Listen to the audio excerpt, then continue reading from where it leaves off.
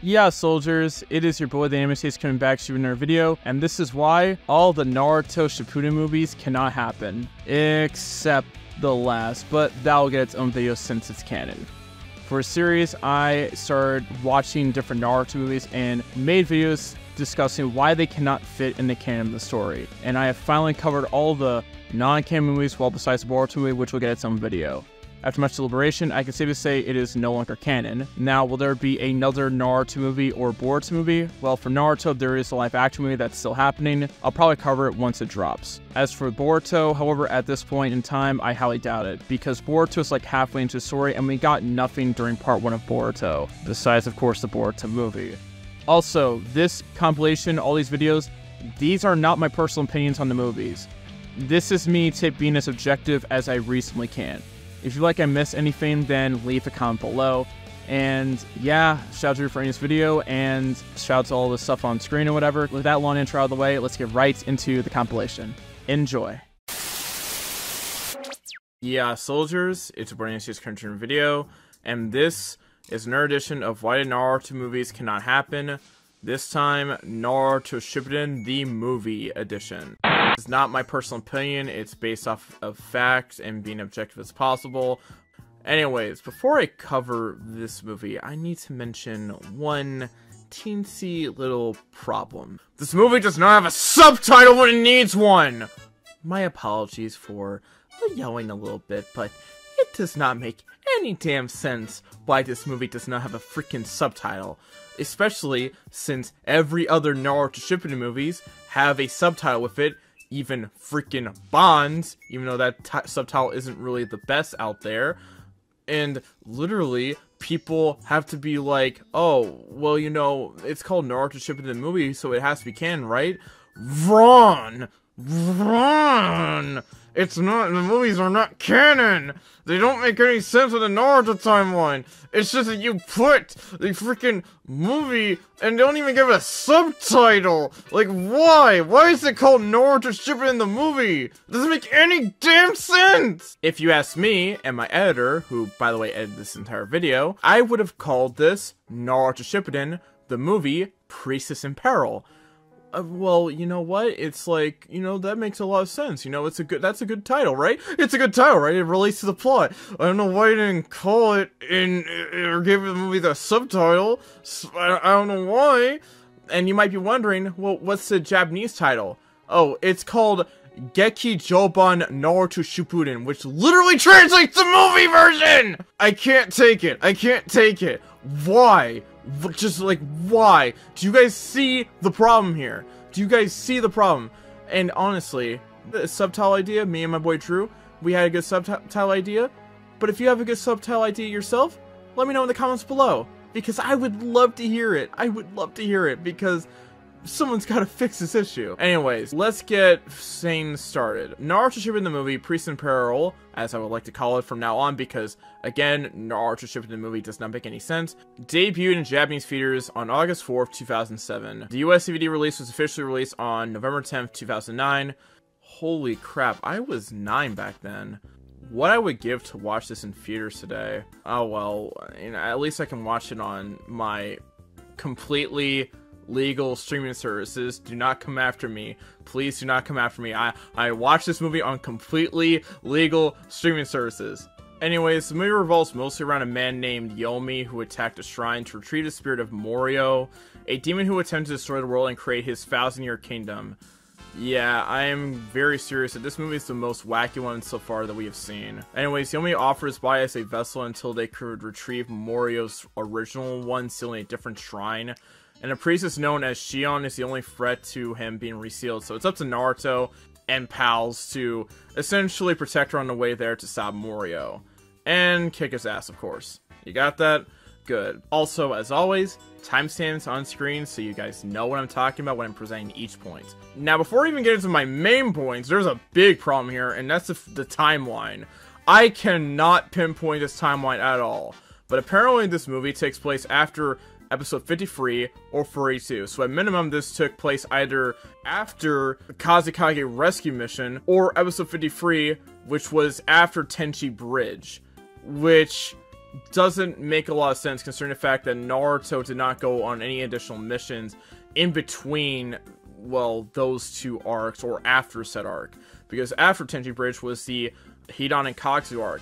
By the way, there was also speculation that this movie also took place after Hidan and Kakuzu arc, which also did not make any sense at all, because guess what? Naruto had the freaking Rasen Shuriken, and the fact he didn't use it once doesn't really make a lot of sense, especially when you're dealing with a freaking world-ending threat.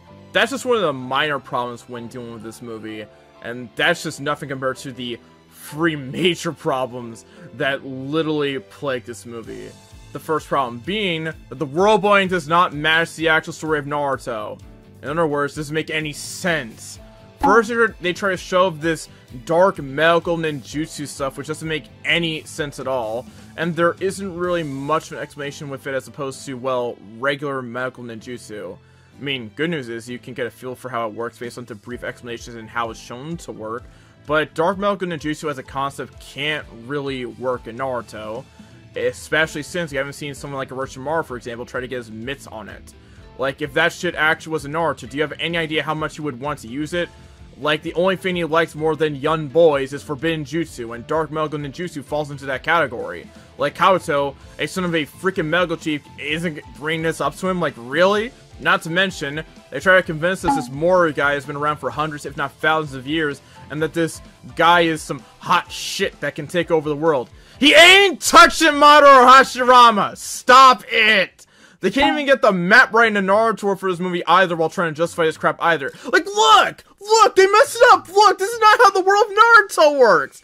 Moving on to the second problem with this movie, and that is a similar trend of Naruto being weaker than he's supposed to be, or dumber than he actually is. First of all, Shizune in this movie talked about how Naruto failed in learning defense jutsu during the training trip with Jiraiya, and as to why he is on this mission in the first place.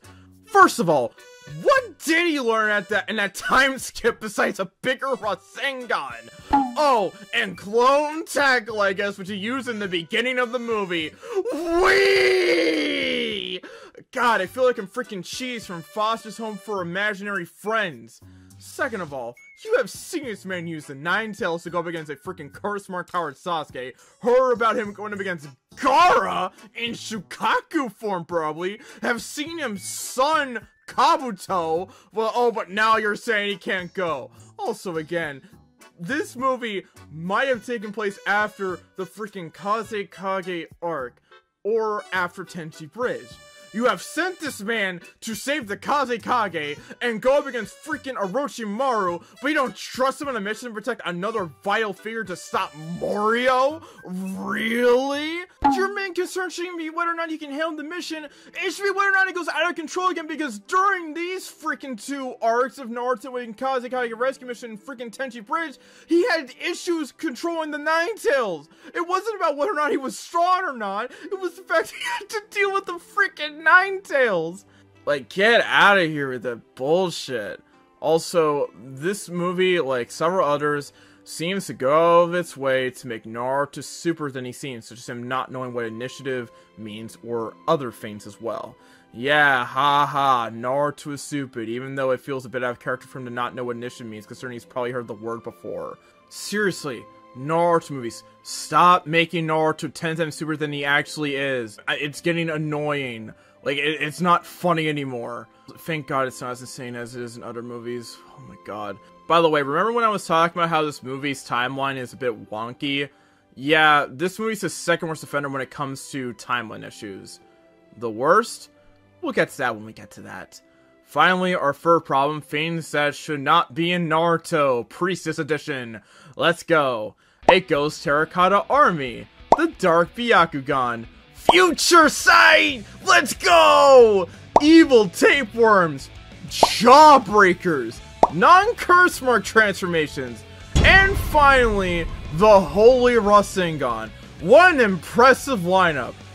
God, why are there so many freaking inconsistencies and non-canon abilities that just can make my freaking head hurt. None of these are Naruto. None of these things should be Naruto. Especially the Jawbreakers. Why do y'all want to be Ed, Edd, and Eddy so bad? How dare this movie desecrate the sanctity that is Naruto lore? This movie needs to be trashed to hell and back. Like, man, I cannot. What is my rating of this movie?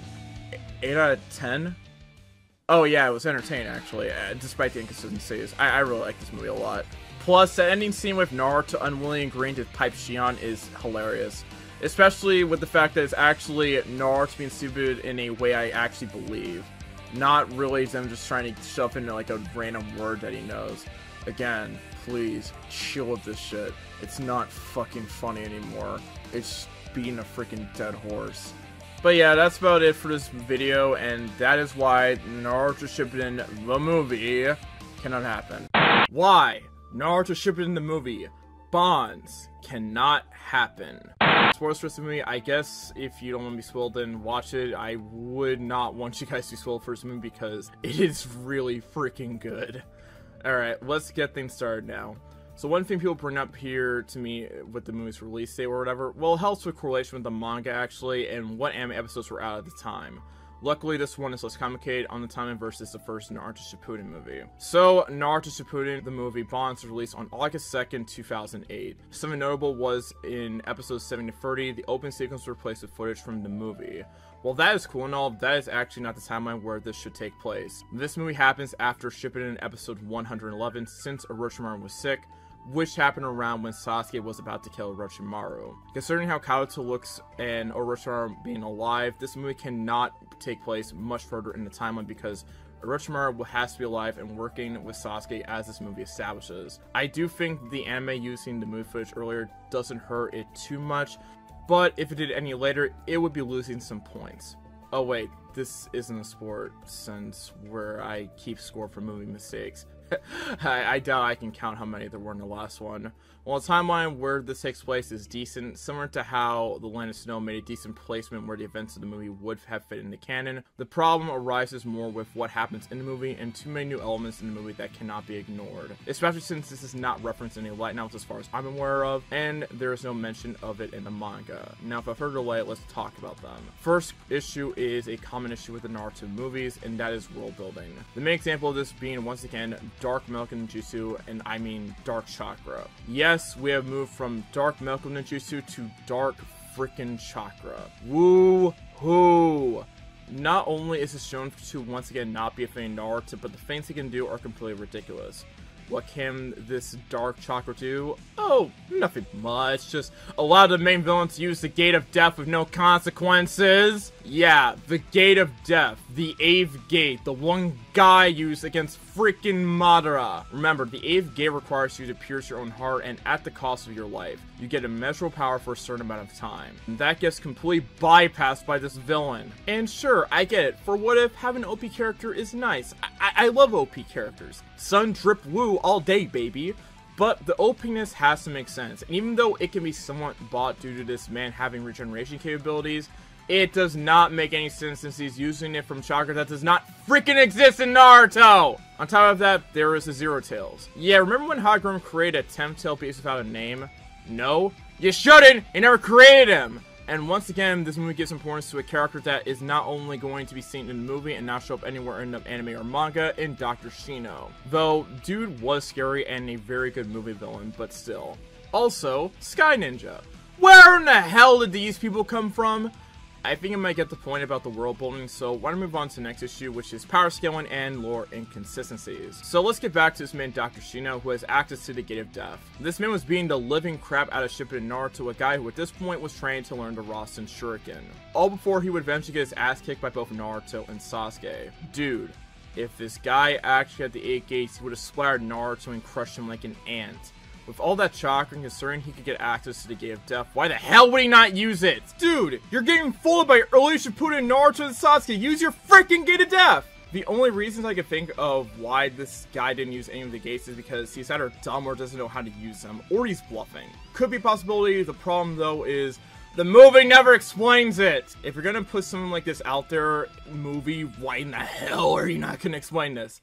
Also, let's talk about the Zero Tails. Theoretically, if Hagrum did create him, he would be weak as hell. In fact, he kind of is, because Naruto whooped his ass even when Dr. Shino had him as this Sujin Cherokee. Also, Zero Tails relies on hate for it to awaken and get stronger, and was hidden in Konoha of all places? Why? And also, how in the hell did y'all let this man steal a freaking tailed beast? Also, this thing operates by consuming hate like how much Entei I consume on a week-to-week basis.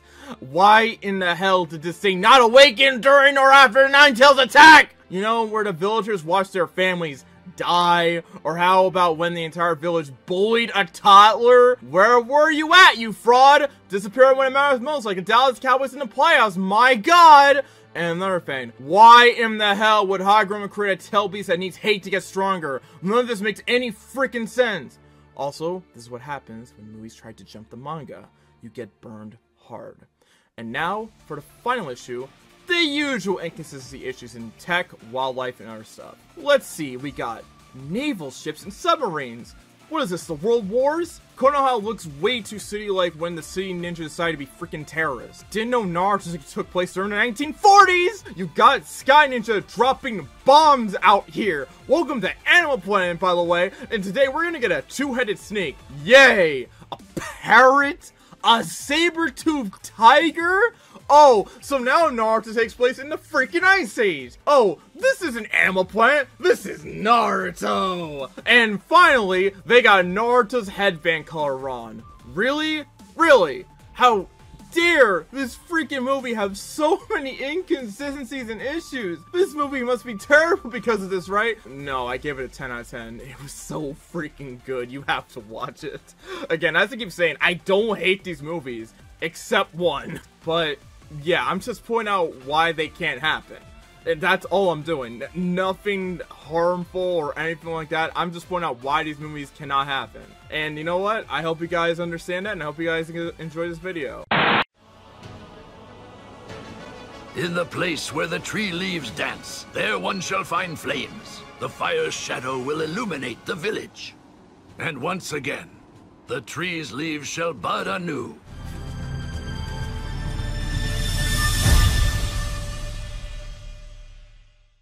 Yeah, soldiers, it is your boy, the Anime-Series Concern Video, and this is why Naruto Shippuden the movie, The Will of Fire, cannot happen. Title self-explanatory enough, so I'm not going to repeat myself what this series is about. Without further ado, let's get right into the video.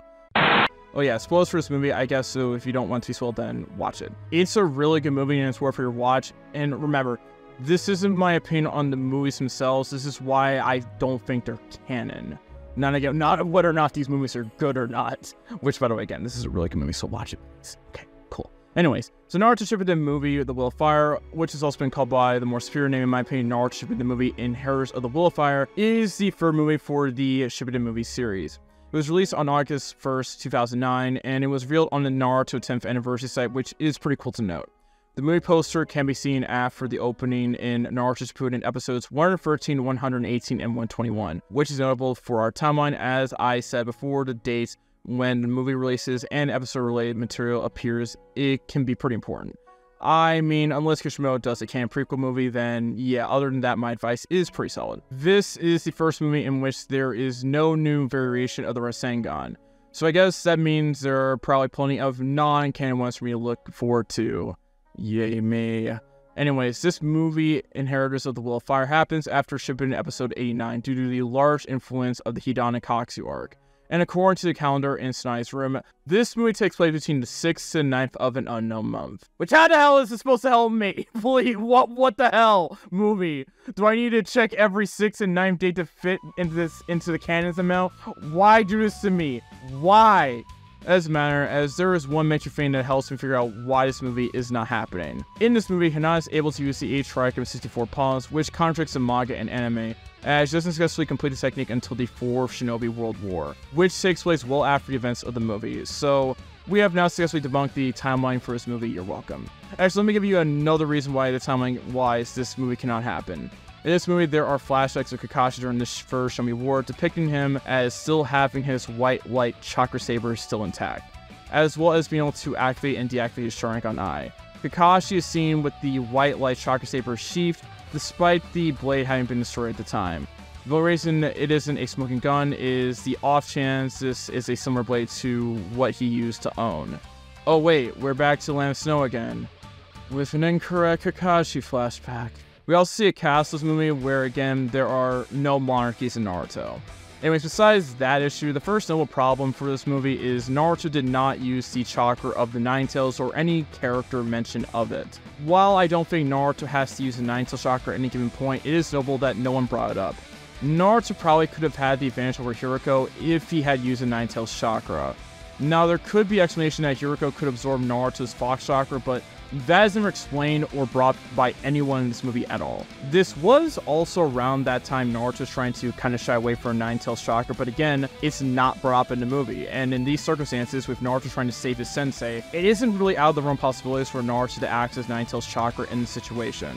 The second issue that needs to be brought up is, once again, movies trying to shoehorn lore into Naruto. The Shippuden movies have to be the biggest offender so far, and it doesn't get any better when they try to give the main villain, Hiriko, ties to Sannin and Elite Village. Why? Why does movies keep pushing in lore that doesn't really exist just so we can actually somewhat care about these villains or something? It isn't really mentioned in the manga at all, which is the original source material, and none of the abilities shown make sense in the first place, so why include this broken lore to make people confused? It's so annoying how Shippuden movies continue to do this. Honestly though, at least it's a really good movie, and not the trash I'm about to watch next. There is also the issue with this guy's powers. He has something called the Himura Jutsu, which does not exist, and this also allows him to steal Kekkei Genkai from some weird ritual, and naturally has an ability that allows him to absorb chakra-related techniques. This is not a thing. Cool idea, but it's not a thing, at least if you're not an Atsuki or maybe Yoroi? Does this man look like an Atsuki to you though? Hell no, he does not. Not only is the story lore broken in this movie, but also the powers used in this movie, like, really? Also, let's talk about this dude's lackeys or sidekicks. The only good one is the female chick, and the long-chin dudes are just pure nightmare fuel. They also have these mechanical wolves which belong to her, and they're just weird and I don't think really fit. They're all from the Kimura clan, which, mind you, doesn't exist. This isn't Fullmetal Alchemist. Also, they do a Dragon Ball fusion style into a Chimera when their powers combine. Luckily, besides that, their powers are generally fine and balanced to an extent compared to their boss. Our final point is the out-of-character moments shown in this movie or inconsistencies. 1. Sakura hitting someone hooked to an IV. Really? She's a Malgasoon. If you want to punish this man, just pull him by the ear. It just feels out of character even for the Naruto anime, which shows Sakura hitting Naruto way more than she actually does. The Saiyan attacking Elite Village in this one scene, which just feels so random, especially considering they have an alliance. And as an added bonus, Kakashi's Sharingan, which in the movie, shows his normal eye turning into a Sharingan eye. Kakashi's Sharingan is an implant. He cannot do that! Also, there was this moment where Sai was on a mission where Kakashi and the rest of Team 7, and this never really occurred at all until probably the war arc. Literally, there are plenty of issues with this movie, but to be honest, this movie was really good. I gave it a 10 out of 10, and it felt like an actual Naruto story even with all the inconsistencies, which is something I'm not going to be able to say in the next video, because I got Lost Tower next. Yay! And by the way, spoiler, I do not really have anything good to say about that movie. Yeah, soldiers, it's about Anime coming at you with another video, and we're going to be covering why Naruto Shippuden the movie, The Lost Tower, cannot happen. Oh yeah, quick warning, spoiler alert, I guess. If you don't want to be spoiled, then watch this movie before you watch this video. But to be honest, this movie is really bad. So before I get into the usual breakdown, I'm going to do a rant of my usual review I do at the end of these videos. Most because there are some things that just don't fit, and I don't really like too much. I'm not really a big fan of this movie at all. Now let me get my biases out of the way for all of you. First off, the princess in this movie is really, really dumb. And lucky me, she was one of the main characters, so we get to see her a lot in this movie. Naruto saves her from being pushed off a skyscraper, and she straight up slaps the dude. As a reaction fiend, I was like, okay, maybe this is just a reaction fiend and she's scared. I was wrong. It kept getting worse. So then Naruto exposes the main villain's puppet bruise to her, and immediately she wants to still trust him. This is the worst main villain so far for movies, by the way, so that will get its own section. So, getting to the time of the movie, the Lost Tower takes place after episode 152 to 154, after Jiraiya's death and before Pain attacked the village. Already, the time is impossible, because guess where Naruto was where these events of the movie would be taking place? Oh yeah, they went to Mount Mio freaking Boku to train. But the quote he says in the movie, it's clear that Naruto mentions to Sara that his master was gone like his parents. I am paraphrasing, but you get what it means. And we see him learn how to use chakra blades in the beginning of the movie, so this takes place at the earliest before that filler arc you learn how to do it, if you count it. But even in the filler, he was not that dumb when he learned how to use it. This means also, if this is somehow after the Pain arc, he should be way smarter too, and also Sage Mode. But this doesn't even matter because of the time travel in this movie. Yes, this movie did time travel before Boruto, surprisingly enough. That might need its own topic one day. Yeah, no, it definitely needs one. They're sent back in time 21 years before the series timeline. There's a scene that shows each arc of Ramen's grand opening. However, the third databook states that the restaurant was actually opened approximately 34 years before the start of the main storyline. You must be wondering, how can it get worse? Trust me, this movie finds a way! During the Nine-Tailed Fox's attack shown in canon, Hirusen's hair was depicted as brown. However, in this movie, Hirusen's hair is depicted as white, even though it took place long before the Nine-Tails assault. Also, Shizune is in the village when she shouldn't be here. Minato is never in the Anbu or on a mission with Shino and Choji's dad either. That aside, why Minato took off his Anbu mask is a mystery to me, because most Anbu would not really do this. Yamato is an exception before anyone leaves a comment about him. And Kakashi is also here for some reason. Also, there is an animation error with a headband being worn wrong, but I'll allow it. Heads up, I'm about to spoil the ending a bit with the time travel aspect, though before I do, we need to remember how this all started. So they use an infinite chakra resource which has its own problems, but I'll ignore that for now because, sure, why not? Infinite chakra could theoretically have all kinds of abilities, even time travel perhaps. I know it's called the ley line or whatever, but it doesn't matter. This grand line thing is one of the main deus ex machina for the story. The main villain must have insane Boruto levels of intelligence feats to pull this off. Originally, my editor Drew, who was watching this with me, actually liked the time travel explanation Minato gave. So when the main villain died, Minato explained it undid what he originally did, and Yamato and Naruto were returning to the original time. I am ignoring some bullshit Minato does when they are leaving, but I'll get to him later. So Drew was like, okay, if everything happens as Minato says, it should fix everything, as if Mukabe dies, then the actions he did will cease to exist because he died in the past. Otherwise, we'll get some time looping shenanigans, or worse. So it's simple time travel logic, right? The main villain will cease to exist and everyone should return to the present in a different location because Tsunade would have no reason to send Team 7 on that mission, right? Well, we got slapped in the face later by this movie because Sai and Sakura still remember what the heck happened for some reason, despite Minato basically saying, retcon no jutsu. All you had to do was send us back to when Naruto was probably going to train in Mount Miyaboku, and this probably could have worked, but nope, you couldn't do that, could you? Time for why this movie is not canon. Well, first of all reasons stated above, as there is no way in hell that time travel can be a thing in Naruto unless you do it how Boruto did it. Yes, Boruto did a better job with time travel than this movie. That should speak for itself. The excuse with the Hirashin is weak as hell, and the fact that Minato apparently knows what the hell time travel is does not really make any sense whatsoever, considering this would be the first time anyone in a ninja world would have encountered something like it. I know Minato's a genius. I know he is, but come on. Hirashin has never been shown to work this way either. Yes, it's a space-time ninjutsu, but it's never been shown to take someone back through time. Just basically some type of teleportation shit, you know? But let's just pretend this movie didn't have the time travel thing. It would still have problems because they insist on something called the freaking ley line that has infinite chakra. Infinite chakra. First of all, ain't no way this is not going to be fought over for generations if it existed. You think any of these villages are not going to be fighting over that shit? Even Orochimaru or the Akatsuki would be all over that. Naruto's entire goal for world peace would become a lot harder with these villages starving for infinite chakra. Second, how would this even exist? There is nothing in Naruto's universe that has ever had infinite chakra. Tail Beasts don't have infinite chakra. Otsutsuki don't have infinite chakra. Not even our favorite chakra monster Naruto has infinite chakra. How in the hell would something like this exist? Especially since it is in the middle of freaking nowhere. How can these ley lines have infinite chakra? Like, what the hell are they doing in Naruto? I feel like I could go on and on even more, but I need to keep my voice. Wait, Minato has a sealing formula to be able to seal something like this, right?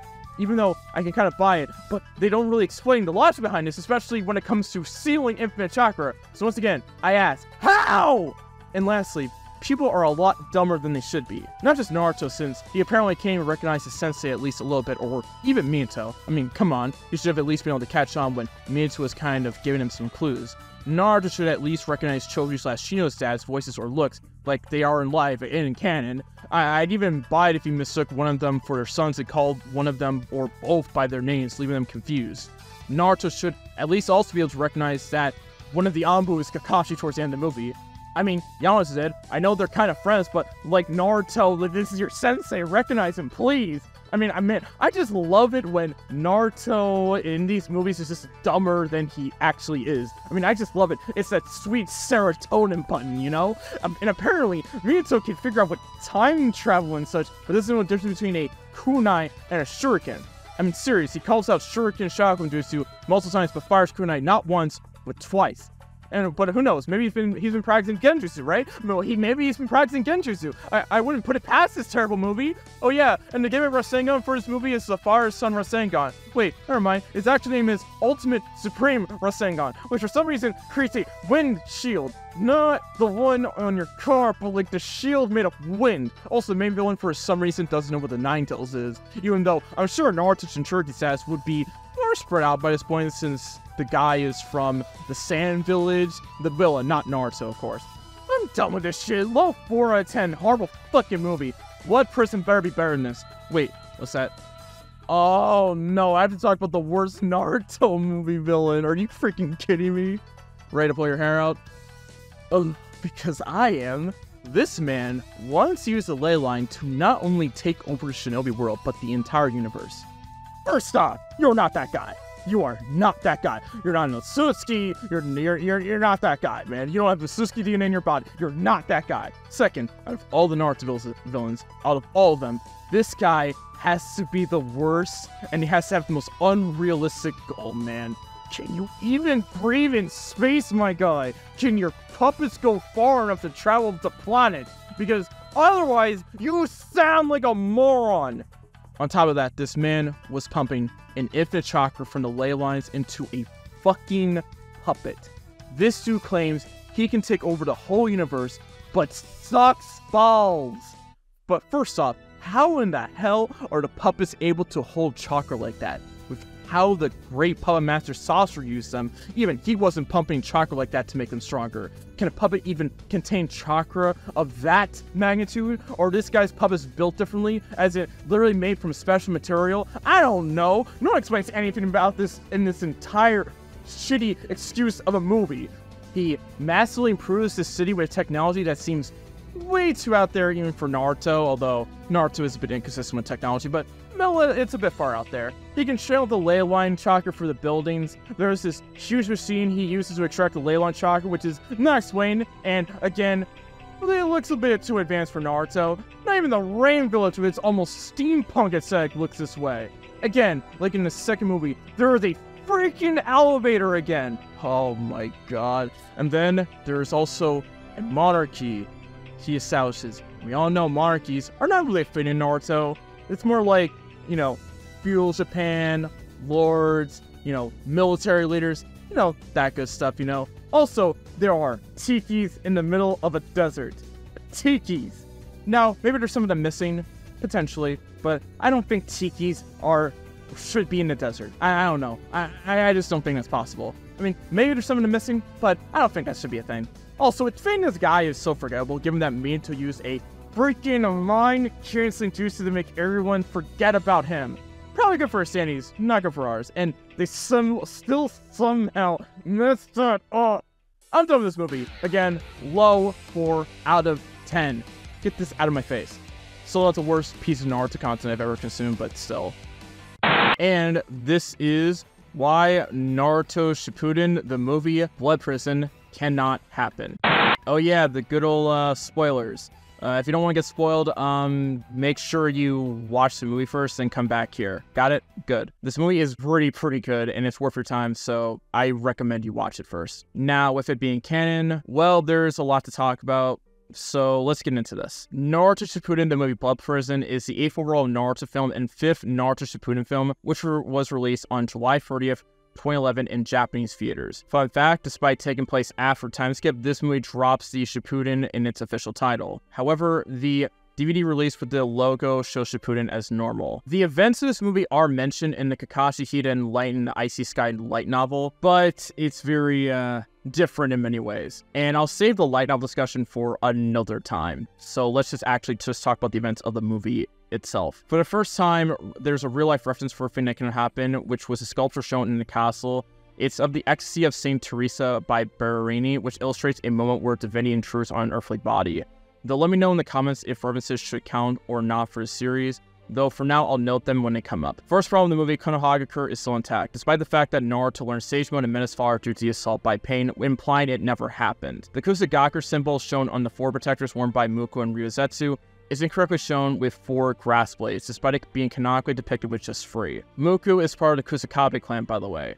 Kusugakure is erroneously said to have existed while the Sage 6 Paths lived, despite the village system being created well after his death and based on the system used by Konohagakure. The exact timing that this movie takes place in is pretty unclear and unknown. This is due to various story elements being present in the proper story, while others are not. Let's run by some of them, shall we? First, Naruto knew Sage Mode Era remembered when he met his father, despite the fact the invasion of Pain had not yet occurred. Also, Tsunade is wide awake in this, despite being in canon being in a freaking coma. The 4th Red Kage still in his left hand, despite having lost it during the 5 Kage Summit, which we see this at the beginning of the film.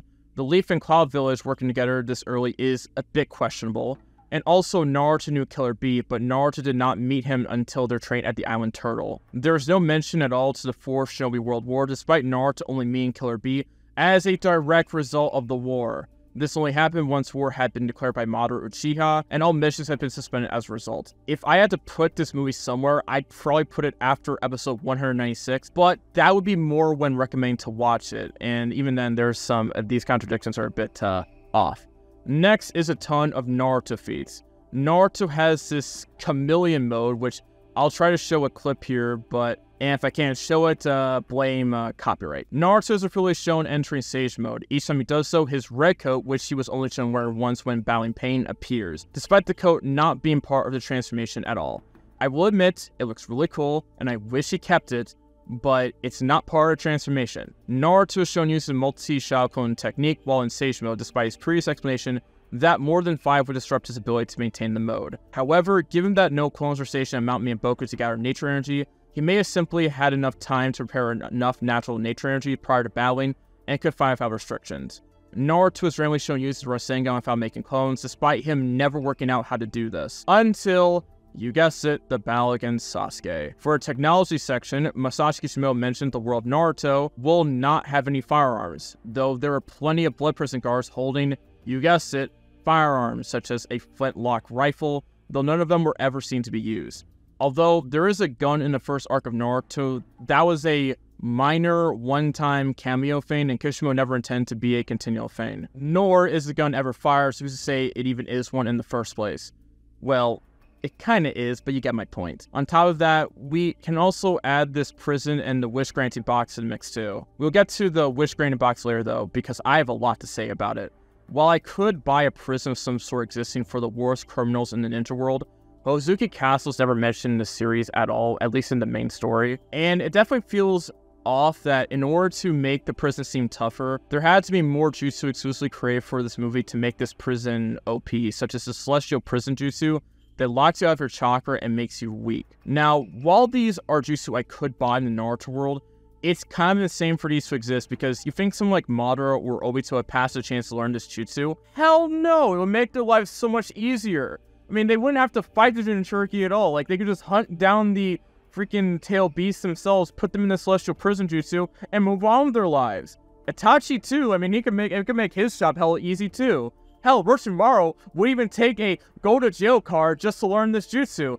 It would leave Sasuke's body ripe for a taking, and we all know how much Orochimaru loves young Uchiha bodies. Also, the warden, Mui, knows a life-transferring jutsu. Actually, forget that. It's a freaking Kekkei Genkai, and so does another character in this movie, but it works very differently.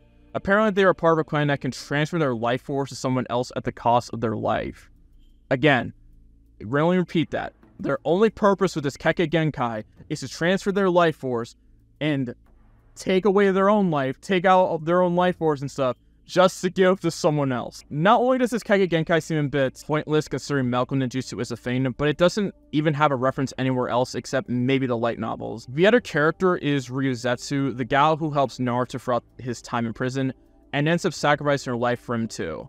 Fun times. R.I.P. Ryuzetsu. I didn't know Yelan, but you'll be immortalized forever in Entei. Fine, let's talk about the fucking wish granting box. So this is supposed to be a box used to grant wishes, and the main antagonist this movie wants is to see Sun back. Unfortunately, things go wrong as you'd expect, and it turns out this box is mind controlling this dude's dead son and turn him into a monster, so everything inside the box, and everyone has to solve before essentially we get the zombie apocalypse. I'm not joking about that. Now, the main problem with this box, it is said that it's supposed to have existed during the 86 Pass era, even though there's no mention of it throughout the entire series outside the movie. Also, the monster in question is called Satori, and he can basically turn people into mind-control slaves, or as I said earlier, zombies by putting them into the box. Also, this box gives Satori basically a cheat code to never be hit and stuff. Great. Again, there's no mention of this box at all in the series, and it feels off that no one would have gone after it until now, considering some villages would probably want some of their wishes granted too, right? Oh, and apparently can read fear too. Fantastic! Also, Gunbutsu for some reason knows about the box too, which raises even more questions. I mean, maybe he might know about it, but I would have expected it to be more about come from the Toe Sage or something up in Mount Miyaboku, or Fugasaku at the very least, but whatever, I guess. Oh no, my overall opinion of this movie is actually pretty positive. I actually really like the movie a lot. I like the twists that they had for this movie, and I like the villain overall. And along with the Five Satori, this is actually a pretty good movie. Again, just because I say these movies aren't canon and stuff, that does not mean that these movies are bad. I really like them a lot. I am sad that Ryuzetsu had to die, but overall, this movie gets a 9 out of 10. I really do recommend you guys watch it. It is so much better than Lost Tower. And this is why Road to Ninja, Naruto the movie, cannot happen. So, Road to Ninja, Naruto movie, also known as Naruto Shippuden the movie, Road to Ninja, was released on July 28, 2012 in Japanese theaters. For the series, we'll go with the name Road to Ninja, Naruto movie, but comment down below if you like the other title better. Fun fact, the movie was shown in some United States theaters, which is cool to note. Now, there are a lot of other stuff that's pretty notable. There are 8 different promotional materials made for it outside of the movie listed on the Naruto Wiki. I'll probably check out some of those, but that is a story for another time. Now, I might be saying that, hey, Naruto's manga creator Masashi Kishimoto personally conceived the story and designed the characters for this movie. So this has to be canon, right? Well, despite Masashi Kishimoto himself having written the script, that does not make this movie canon. The time frame this movie is set in doesn't correlate with canonical events established by the manga's timeline, seemingly deviating from it past the point of Naruto's stay on the island Turtle. The past also has a timeline issue with the flashback scene where Minato puts on his Hokage coat, which is pretty different from the episode The Four Hokage's Death Match. The majority of this movie takes place in an alternate dimension known as the Genjutsu world. Majority of the entire cast has different personalities and behaviors compared to their actual selves. Despite this, however, some still possess their own personalities and behaviors, which I found a bit unusual. So for this breakdown, we will only focus on the point that they are in the real world, as that is what the rest of the series is focused on. However, I will count Zetsu, Obito, Naruto, and Sakura's thought processes. Or processes, I don't care. And Naruto and Sakura's thought process in the Genjutsu world when it's notable, of course. For reference, from this point at 1747 till the end of the movie is just in a dream world, until the point they return to the real world again and not catch Obito or go after him at all. Also, shouldn't he have the white mask by now? For a timeline, it's safe to assume that it is meant to be after Nagasa's death and Tobi took over as the main antagonist. With that in mind, Naruto has not yet had a moment to himself at home between Jiraiya's death and the end of the war. And yet the Akatsuki should be dead by this point, so how are they alive with no Otense to speak of? It's real that Black Zetsu was them all along, but that's not really how his transformation ability works. He can only copy appearances and not full-scale abilities or skills. Like, how the hell is Zetsu as good with a scythe as Hidan? Like, that doesn't make any sense. If he could do that, then he probably would have needed Madara or Obito to help him out for his plan in the first place. And again, he should not throw hands like that. Let's be real. Zetsu is a freaking coward. Let's be very honest about this. Even if you could try to buy the fact that he could copy their appearance and use some of their skills, he is not built for combat. He is a mama's boy first and foremost. Also, this is nasty power scaling too, by the way. If we're looking at it from this perspective, like Shido humbling Pain, Konan fighting hand-to-hand, Lee and Guy humbling Itachi in base. And again, did anyone remember not to fight Hidan in hand-to-hand combat? Apparently not. Also, why the hell is the village still intact? And why isn't anyone going to war? Looking at this closely, this is supposed to be during the war, so go to war! Also, what did they do to my boy Minato's face? Pain gave him a face job. Holy crap. But pause. Alright, let's talk about the mini-infant Tsukiyomi, aka the experimental Tsukiyomi. A fun concept, but it obviously doesn't really exist.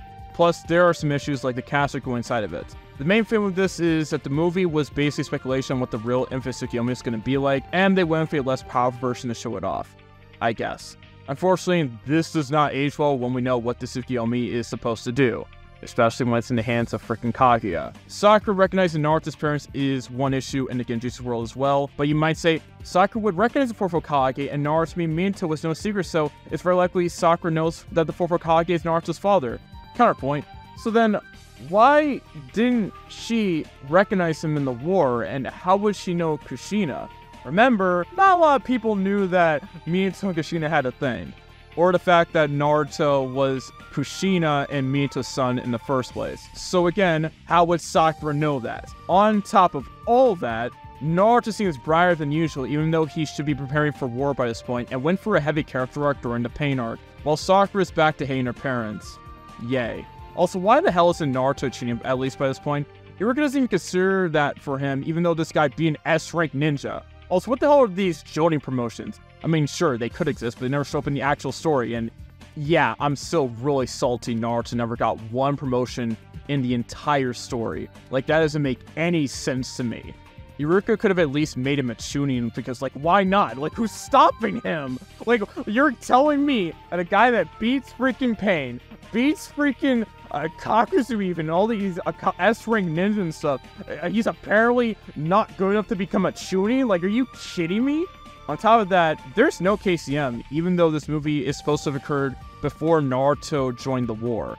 Also, I cannot believe Naruto has never had a birthday party, but that's more of a nitpick for this movie. Last 2 points real quick, there is a train game that never really happened, and there is a transportation jutsu done differently than in canon. Yay. It's contradictions like these that don't really make this movie canon at all. Especially since we know that no one knew who the hell Kushina was, so why would Sakura, of all people, know this takes place before the war arc? Naruto never knew who his mother was until he met her while he was trained at the island turret with Killer Bee to get KCM. Does that mean this movie's bad? Hell no, it's not. Again, as I said, I don't judge these movies as art or whatever based off of if they match perfectly with the Naruto canon. I judge them based off of how they are as themselves, as their own media. And me personally, I think it's a solid movie, but it's one of my least favorites.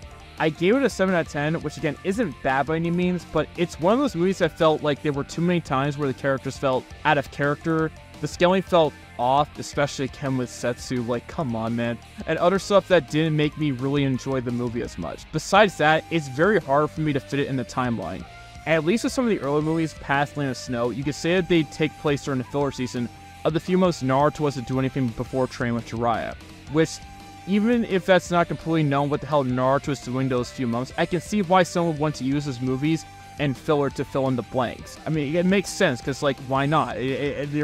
What's he doing during that time? And while personally, I wouldn't necessarily do that, because, again, you could make an argument that Naruto could have also been training or recuperating during those 3 months because of his fight with Sasuke and stuff before Jiraiya takes him away. But you could, again, at least make the argument, right? But that's not the case here. Again, at least with other movies, even if they don't fit in with the timeline as well, at least they try to do it. But it doesn't feel like this movie does a good job of trying to fit into the timeline. Even if you want to make this thing canon, it's again very hard for you to do that, because where do you put it? Like, where does it go? Like, what do you do with this? And besides that, again, I just wasn't as much a fan of this movie. Like, do you have any idea how much I would have loved to have movies like Bond, Will of Fire, and Galel, and all these other movies to be canon? Like, I wouldn't mind that at all. Just because I talked about why they can't be canon doesn't mean I wouldn't want them to be. I mean, because they're good movies. They're pretty quality. But with this movie, it's just, I'm not as much of a fan of it. It's decent, but it's not one of my favorites, so I can't really go to bat for it as much, especially, and it doesn't help that it doesn't fit in with the timeline. I hope that explained my thought process, and alright, and that's why all the Naruto Shippuden movies cannot happen. Thank you all for watching, and if you enjoyed this series or the video, please drop a like. If you want to join my Patreon, it's in the description or whatever. And before I sign out, question of the day, which non-canon Shippuden movie is your favorite? I gotta say, I like them all, with Road Ninja being the weakest entry at 7 out of 10, and Lost Hour being so bad it might get some review. Only if you guys ask for it though, because man, I don't want to waste my time watching that movie again. Anyways, comment get lost if you want me to review that movie, and feel free to answer the question date in the same or separate comment to each their own, I guess. And this has been your boy, the Anime Stays, signing out. Peace, YEEHAW, bye-bye, peace.